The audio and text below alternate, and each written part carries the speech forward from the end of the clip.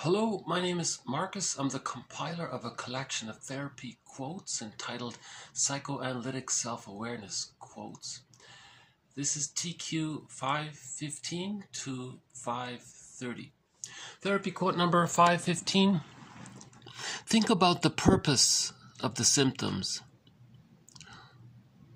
What does the symptom do for the person?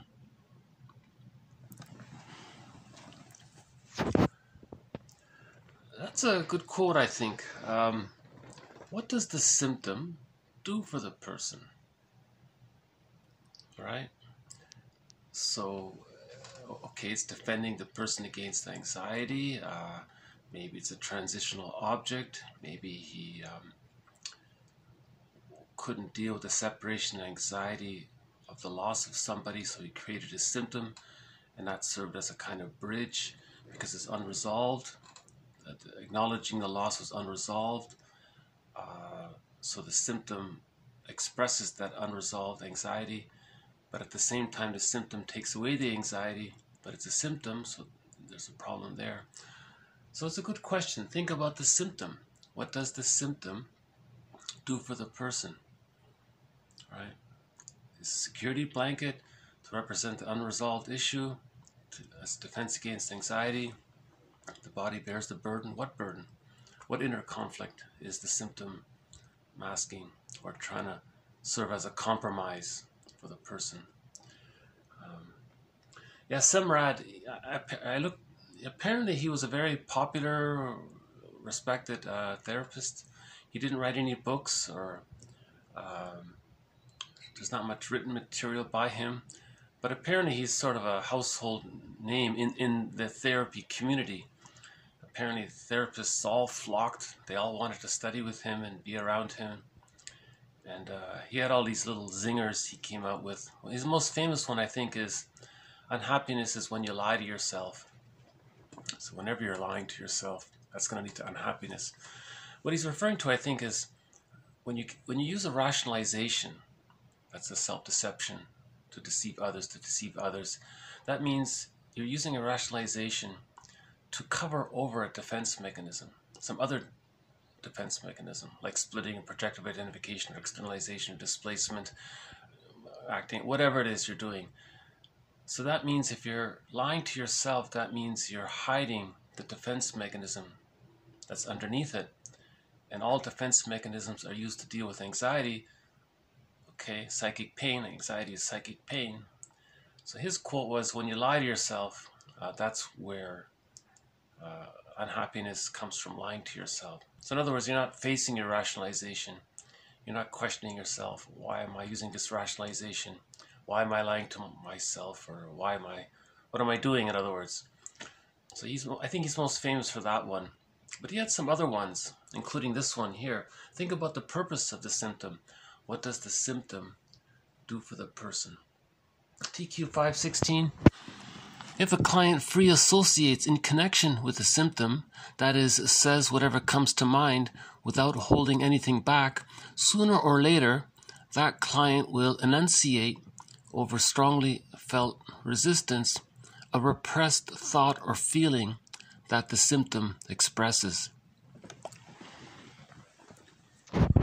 Yeah, so if you have a stiff back, or just talk about it and keep talking about it, and eventually it may reveal something about why the person has that symptom. Sometimes symptoms serve to TQ 517.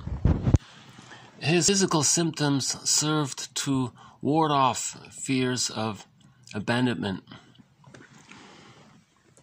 So that's again in a previous video we had the quote about the person, Marion Woodman, a quote by her. She said the client lost his mother. He was a mama's boy, and he couldn't he didn't know himself because he was too bonded with the mother.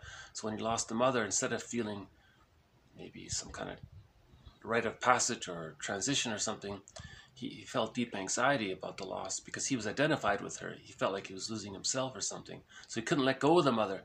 So the client developed he gained a lot of weight, and Merriam Woodman interpreted that the weight was the mother, and he was carrying her around with him because he couldn't let her go. So it was that compromise formation. It acknowledged, it dealt with the pain of losing the mother, but it created the symptom, and that symptom represents the unresolved issue with the mother. So it's something similar here, to ward off fears of abandonment. TQ 518. Pierre Janet conceptualized hysteria as a trance-like dissociative state. So I'm including that as a symptom. If the person is sort of a little spacey or always absent-minded and all that, that could be a symptom to trauma. That's a symptom of trauma. So what does that symptom express or do for the person? He doesn't want to be present. He doesn't want to feel in his body present because of that trauma. So it's the flight response to trauma, right? So disassociation is when a person tries to escape when there's no escape. Right? Normally you flight or you protect yourself, and then if that's not available, the baby will disassociate.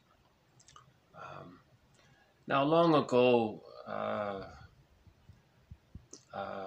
this term hysteria, it's a broad, general term.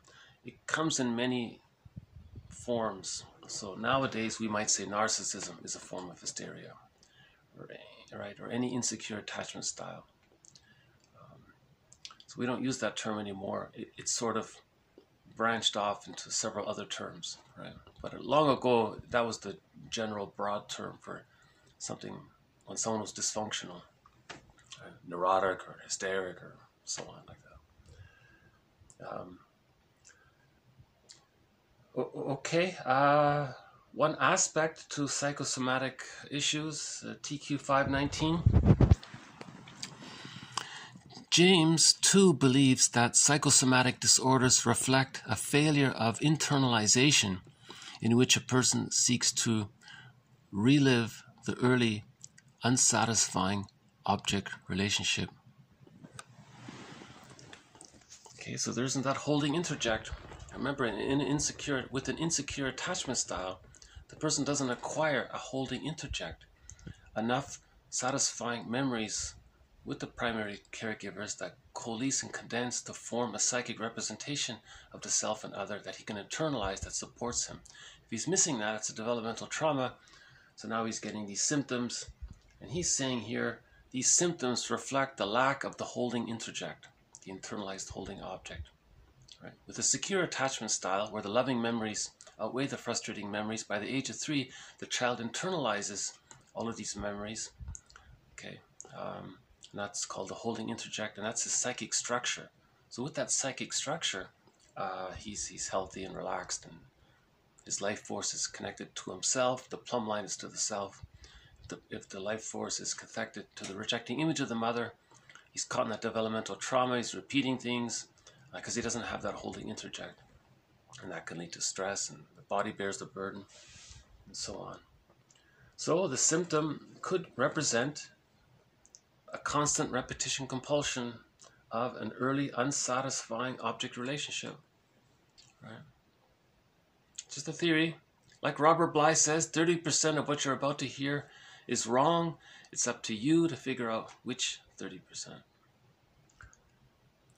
A proverb says, 520, he who teaches a boy teaches 3, a youth, a young man, and an old one. So there's the emphasis of how a holding interject, okay, so the internalized good object relationship, if the mother loved the child and the child internalized, the baby internalized the mother's loving, soothing ministrations and functions, and has that, now that's a part of him, it's part of his psychic structure, he carries that with him. So the mother taught the baby, okay, the boy carries it with him. Now, as a teenager, he still has that. He can handle the transition from boy to adult because he has that holding interject. Now he has that with him during his 20s and 30s and 40s and so on. and even into old age, he carries it with him. So important for the mother to provide a secure attachment style. If the mother offers the child an insecure attachment style, oh boy, the child is missing that holding interject, and that can lead to symptoms. Okay, so these have been on a little further quotes on the body-mind connection, the mysterious leap from mind to body, right, as they say. Okay, next we'll move on to 521 regarding identification with the aggressor defense mechanism. No person would agree to function as an oppressor for an instant if the patterns of oppression had not first been installed and the person then manipulated into the oppressor role, right? The realization that oppression is usually internalized, if we can communicate it widely enough, will make a great difference in our work. So he's talking about the defense mechanism of the identification with the aggressor. If the baby is so impinged upon, if the mother is so imposing and so demanding on the baby can't handle it because of the psychic fusion and the lack of boundaries psychically, the mother impinging her thoughts and demands onto the child can't absorb them, can't digest them or process them. It's too frightening for the child. They constantly try to do it. What happens is the babies, because they're blurred there, it ends up that the baby identifies with those impinging thoughts by the mother. That's called identification with the aggressor. That's the narcissistic pattern, right? So the person with the narcissistic pattern is basically his mother, psychic in his psychic world, I mean. So he may treat others the way his mother treated him. The mother always one-upped the child. The mother wanted to preserve her omnipotence. Now the person with the narcissistic pattern wants to preserve his omnipotence, and he's putting others down and so on. Repetition, compulsion, gone awry. So he's repeating that developmental trauma. Right? The person with the narcissistic pattern doesn't know himself. He may create a pseudo identity, but really underneath it, he's identified with the aggressor. To know oneself, the psychic representation of the self has to differentiate from the representation of the other. That only happens with a secure attachment style, right? If it's blurred there, the person doesn't know himself because his life force is too attached to the rejecting image of the mother, right? And in the extreme case, the person just identifies with the aggressor. That's the narcissistic pattern. And this author here, Jackins, he's saying we need to talk about this more. Nobody really wants to talk about it. It's rarely mentioned. One brief way of talking about this defense mechanism, an immature infantile defense mechanism, maybe the child temporarily needed to use it, but like all infantile immature defense mechanisms, they're meant to be existential hearsay by the age of 3. If there's a developmental trauma, they still persist, and they keep repeating. They get put on this record player, the person carries this record with him, and keeps playing the record. He brings the past into the present, so he's transferring the past into the present all the time. He's caught in that repetition compulsion. But with a secure attachment style, all immature infantile defense mechanisms that the baby may temporarily use to survive his childhood time, splitting, projective identification, identification with the aggressor, externalization, displacement, reaction formation, acting out, nonverbal provocative behavior, these kind of baby activities, are meant to be existential hearsay by the age of 3. Because with the age of 3, the psychological birth happens. Yesterday's quote was, man's task is to achieve his own psychological, is to give birth to himself. The quote was, man's task is to give psychological birth to himself. Right? That's called the moral revolution. Right? So, okay, back to this, the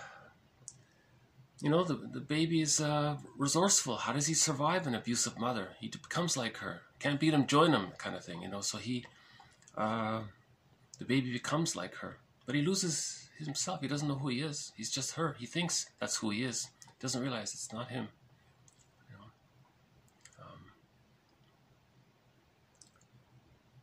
TQ 522. His attempts to dominate the therapist with criticism and rejection in exactly the same manner in which it was done to him as a child. So that's an example of the client doing to another person what the parent did to him. So the parent was constantly domineering and critical to the child. The child identified with the aggressor. He grows up, and now he always criticizes and is negative and puts others down, just like the mother did to him. Bergler calls that a negative magic gesture. You're trying to communicate what was done to you. Why? Because the psyche seeks integration. It's trying to get you to be aware of it so you can face the unconscious ambivalence towards the mother and then heal the splits to achieve whole object relations. Splitting precludes splitting precludes love and gratitude. Client says, at the age of 6 months, with a secure attachment style, when there's differentiation, love and gratitude enter the psychological picture.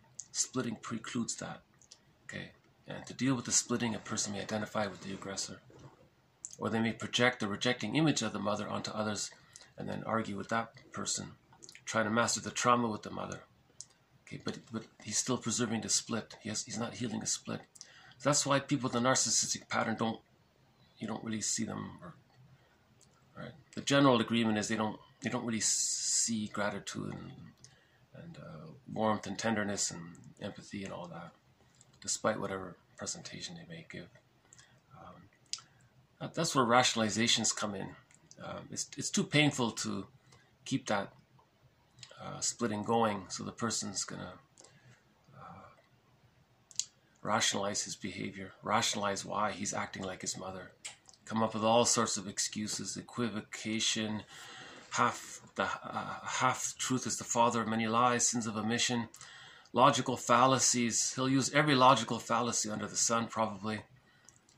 I imagine all those rhetoric professors who studied rhetoric just listen to a narcissist talk, a person with a narcissistic pattern talk, just list them all down and then create names for what he's doing. So all those logical fallacies are the lies the mother used to make the baby dependent on her, because the mother is using the baby to meet her needs, right? Because the mother didn't have a secure attachment style. So she's caught in the repetition compulsion, and that's intergenerational trauma. The mother received an insecure attachment style, and she's doing that same thing with her child. That's why the moral revolution is to pause, reflect, look at our rationalizations, and so on, so we can face the ambivalence with the mother, resolve the defense mechanism of splitting, then love and gratitude enter the picture. Reparation of the other leads to reparation of the self, and that leads to psychological birth. Man's task is to give psychological birth to himself. With the psychological birth, we find access to the real self, the part of us that has various capacities, as mentioned in a previous video. And with those capacities, we live out of our uniqueness and our individual spontaneity, and we don't feel guilty. So we're more integrated, and we're healthier that way when we come from the real self. If we're coming from the repetition compulsion of repeating the childhood drama all the time, that's not really we haven't found our real self, because we're still caught trying to master that childhood trauma. Right.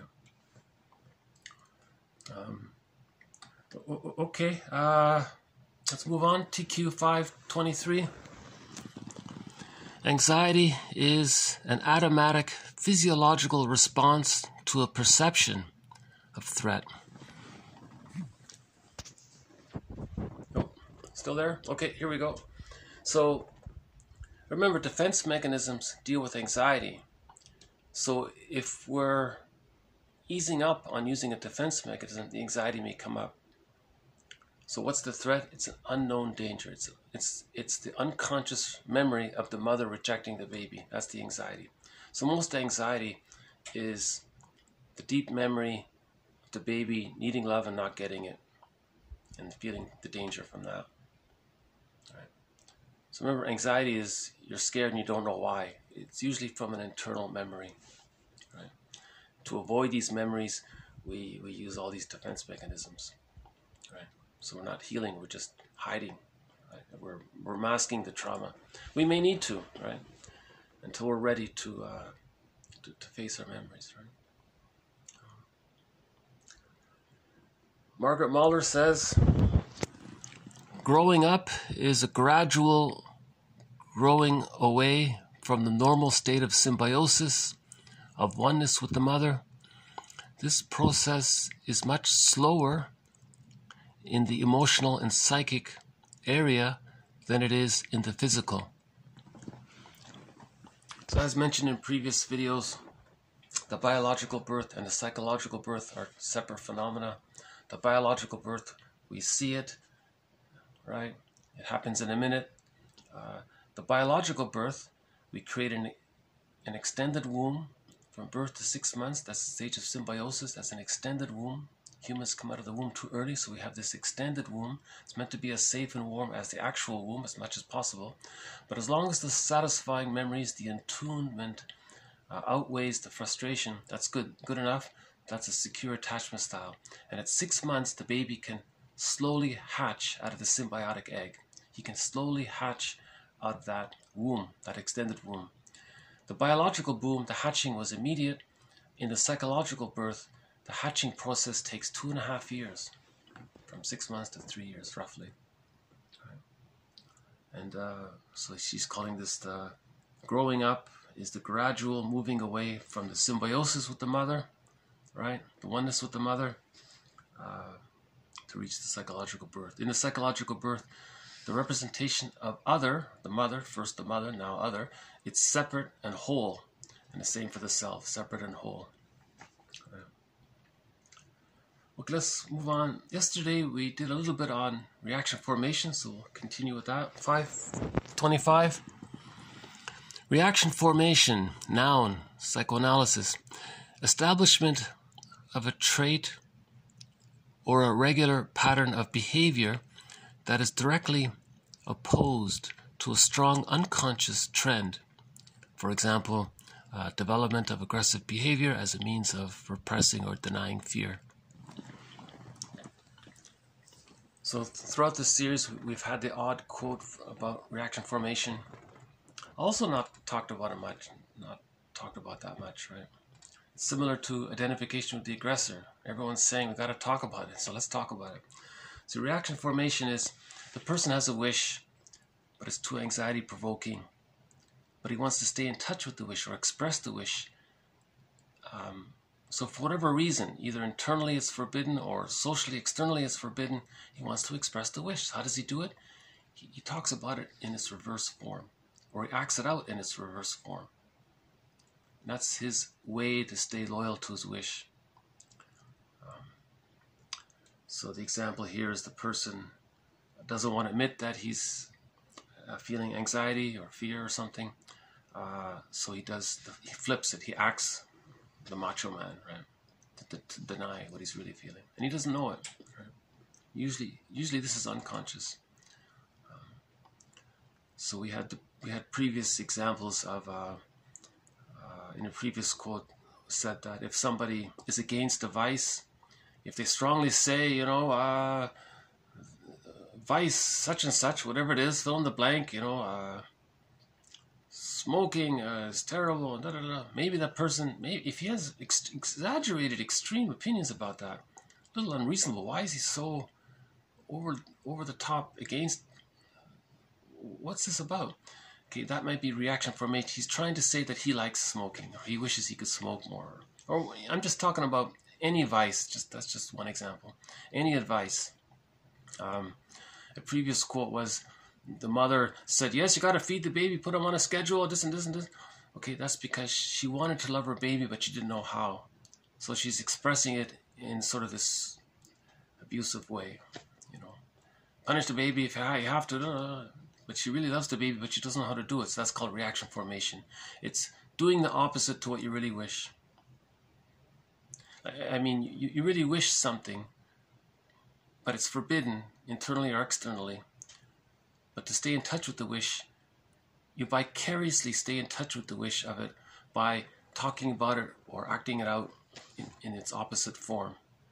Complicated defense mechanism. Again, meant to be existential hearsay by the age of 3.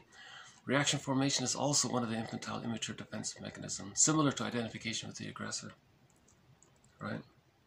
Another way of putting it, 526. Reaction formation, asserting the opposite of an emotional reality, was her defense against losing a valued relationship. I think the context was, this is a common one in romantic comedies. The girl likes the guy and she doesn't want to admit it, so she says she hates him. That's her way of keeping the relationship with him. But she never likes the guy, she always hates him. But unconsciously she likes something like that, you see. It's hard to know because it's an immature, that's what a baby might do, you know. Yesterday we talked about I statements. A person feeling that would say, you know, the person would say to the other person, you know, now that I've gotten to know you, I've known you for 6 months, I see you around, you say this, I notice. So feelings and needs, that reminds me of mine, and so on. Okay, so she can make an I statement, in other words. Okay, a couple more, so we'll do, we started the thread on envy already, so we'll continue it with 527. This is a little bit of a longer one. Okay, TQ 527 on envy. The preface to it is, why do some people, if someone hurts someone, why do they then hate the person they hurt? What's this about? Where is this envy? See, remember, love and gratitude enter the psychological picture at the age of 6 months. Okay, when you heal the splits, love and gratitude enter the picture. If love and gratitude doesn't enter the psychological picture, and the splitting is still there, now you're into envy and the world of envy, and hate, envy, and all that stuff, right?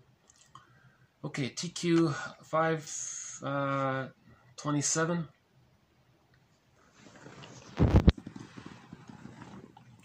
On those who hurt others who then proceed to hate the ones they hurt. A variation of the technique of rationalization makes use of projection.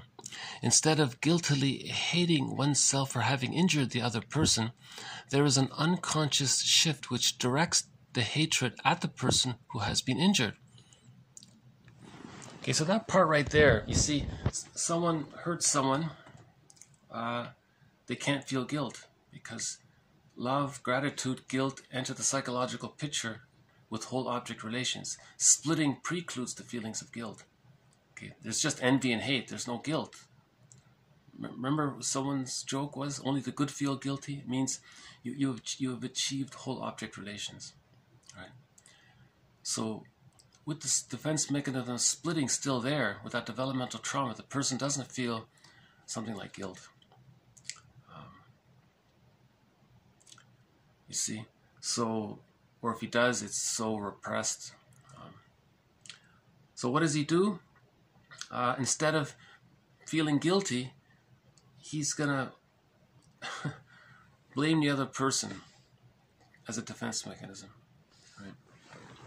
Again, a variation of the technique of rationalization makes use of projection. Instead of guiltily hating oneself for having injured the other person, there is an unconscious shift which directs the hatred at the person who has been injured. This is so typical and recognizable a mechanism that references can be found to it in classical as well as contemporary literature. Quote, whom they have injured, they also hate. Seneca. It is a principle of human nature to hate those whom you have injured. Atticus. Forgiveness to the injured doth belong, but they never pardon who have done the wrong. He that does you an injury will never forgive you. Men hate whom they hurt.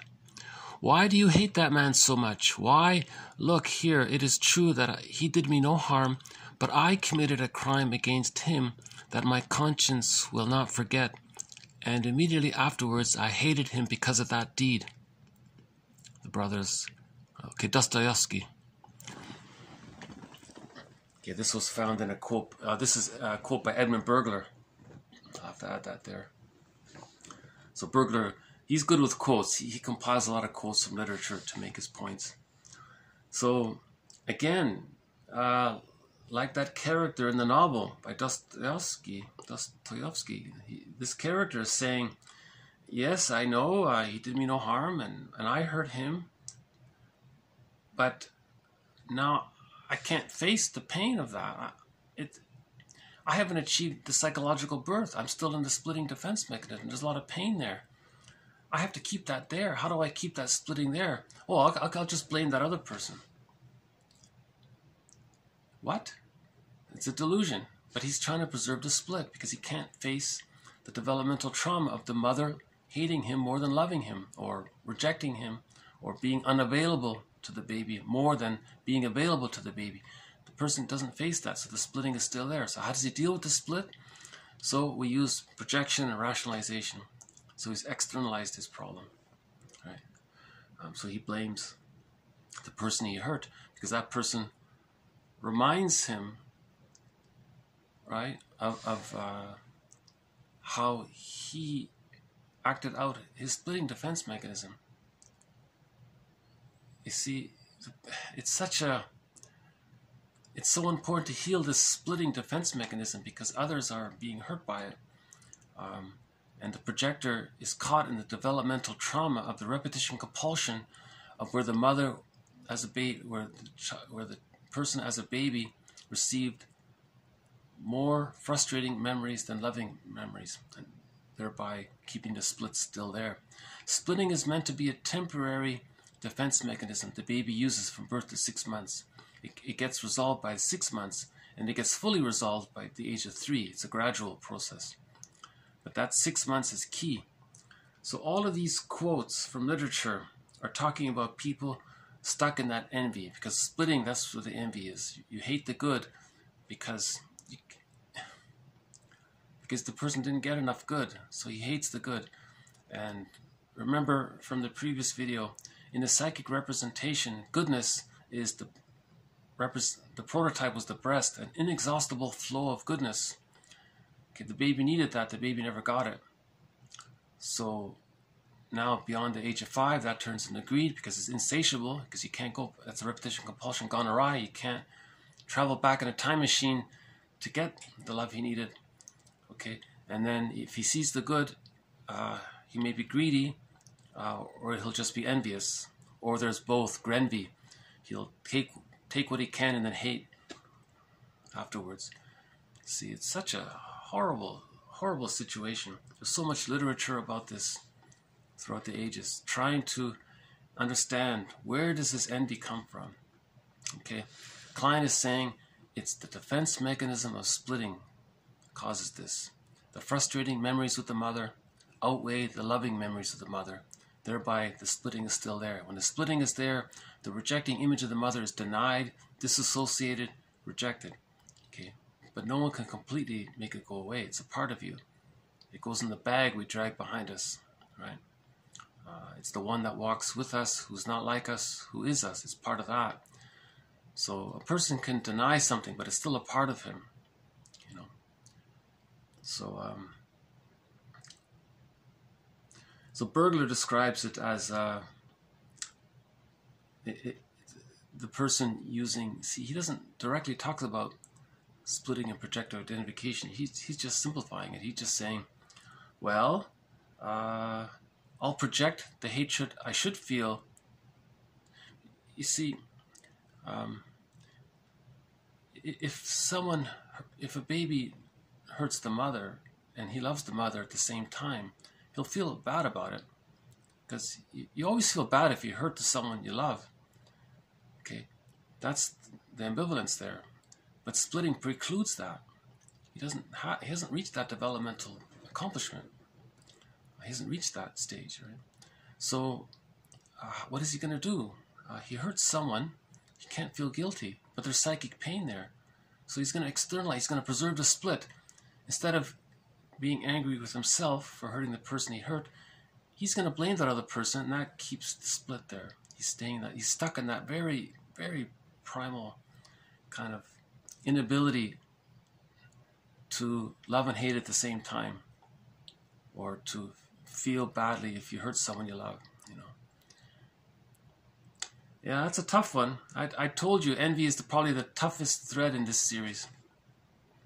I thought projective identification and splitting were the toughest one, but I think envy is turning out to be the toughest one. A brief way of saying it is 528. The source of envy in the envier is some narcissistic wound. The dynamic of this defense accounts for the dyadic nature of the object of envy as opposed to jealousy. So again, envy always talks about a two-person relationship, the baby and the mother. It's just two people. When people talk about jealousy, that's a more advanced stage. Jealousy is not as bad as envy. Jealousy is just, you have something and you feel a pang of pain of losing something to someone else or something. But it's not an existential frightening situation. It's just a bad feeling for a short time. It goes away. Envy is part of the empty psychic structure. Envy relates to the missing holding interject and the need for mother's soothing internal presence, which never got put in there into the person's psyche. So there's that emptiness, there's that hole, we say, and so on. So people with the narcissistic pattern, we always say they have this hole inside, you know, this black hole in the psychic world, you know, because they didn't get the holding interject. So they identified with the aggressor to deal with the empty hole, the emptiness. Right. Yeah, one quote said, that person doesn't have the self-esteem to be jealous. It's only envy. That's why it's confused. Sometimes the person may say, oh, he's jealous. No, that's envy. If it's very intense and relates to his coreness, relates to that emptiness, relates to the splitting defense mechanism. So that's the envy. He may present it as jealousy or say that he's being jealous, but the person with the narcissistic pattern is not jealous. The people with the narcissistic pattern, those with the hostile provocative attachment style, and other developmental arrest prior to the age of 18 months, or prior to 6 months or 1 year, around that earlier stage, they're not capable of jealousy. It's just envy. After 18 months, let's say, there can be jealousy there. The person doesn't feel envy. They may feel jealous, but not envy. Right?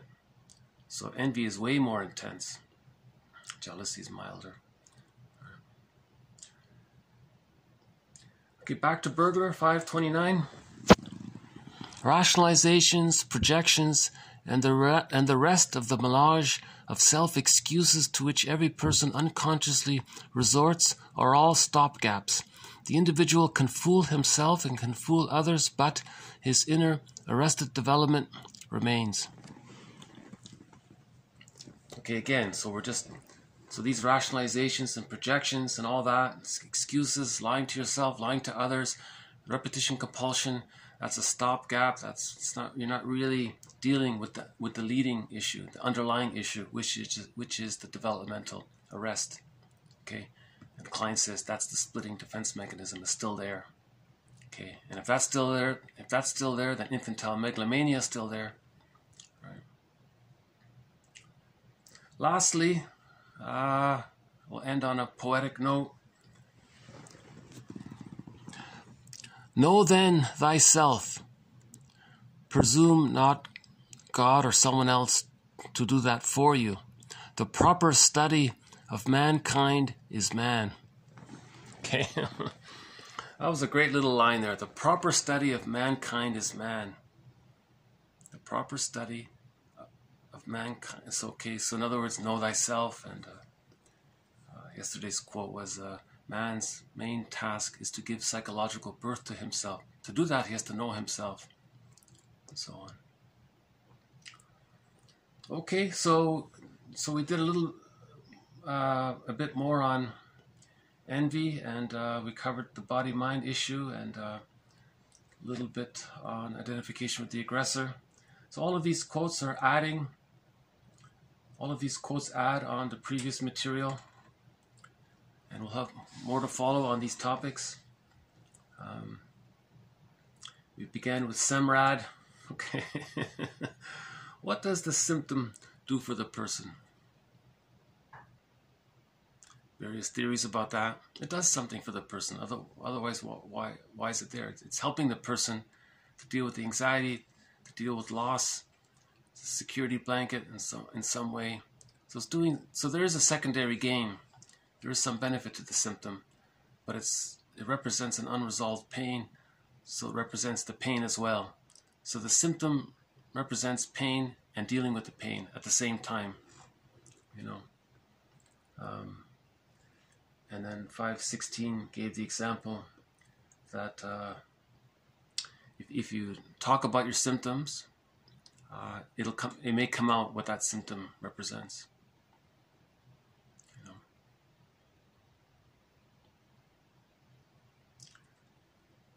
Yeah, quote reference to Pierre Janet. He was one of the early ones. He talked about that dissociative phenomena. He emphasized more about disassociation. Right? We don't talk about it so much. Philip Bromberg sort of brought it back. He has 3 great books. Philip Bromberg. He's the guy that wrote that trauma is an emotional tsunami, and the after effects of it he calls the shadow of the tsunami. It's a very good book. And he had a whole list of phrases describing the dissociative response to trauma. A very good collection. Yeah, all 3 of his books are good. Yeah, and TQ 519. One famous author says that psychosomatic symptoms represent the missing holding interject. So the body bears the burden. If you have the holding interject, that's self-soothing there. You have that internal structure of soothing yourself, because the mother soothed you. The mother comforted you, now you can comfort yourself. The mother didn't comfort you, how do you comfort yourself? Now you're getting into emotional eating and other things, right? Yeah, the proverb, if you teach a boy, you're teaching 3 people. You're teaching the boy, the youth, and the adult. You know. That relates to the internalization. Right? Identification with the aggressor we covered here. Narcissistic patterns about that. If you do to others what was done to you, that's the identification with the aggressor mechanism. You're trying to communicate the distress. Right? But no baby can say to his mother, hey mother, are you doing to me what was done to you? No baby can be the therapist for them. But the mother's trying to communicate what happened to her. That's a positive intention. She's trying to communicate, but it's acting out. It's nonverbal. Right? So either we act out and don't remember, or we talk and remember. Like 516 says, if you talk about it, you'll remember it. Right? And then we had what's the other one? 523. Oh yeah, anxiety is an automatic physiological response to a perception of threat. Most of the time, that perception of threat is internal. It's the memory of when mother wasn't available. So it's the memory of loss of love or memory of abandonment. Most anxiety is the unconscious memory of mother not being around when you needed mother, and the fear from that. As an adult, it doesn't make sense, but think about it from the baby's point of view. Okay, that's a template, that's a stencil in the person's psyche. So the person's coming from that point of view. So anxiety is from that point of view that the baby had back then. Yeah, Margaret Mahler says there's a difference between biological birth and psychological birth. Man's main task is to give psychological birth to himself. Right. A little bit on reaction formation. We'll add more on those. And we ended on the top topic of envy. Oh boy, right? And I ended on the poetic note, man, the proper study of man is man. Okay, all of these quotes are posted below. Okay, I guess I'll just leave you here for today. So thank you very much. This has been TQ 5:15 to 5:30. More to follow. I don't see the Blue Jay. I was hoping he might make an appearance. Maybe we'll see him tomorrow, and I'll see you tomorrow. Thank you. Bye for now.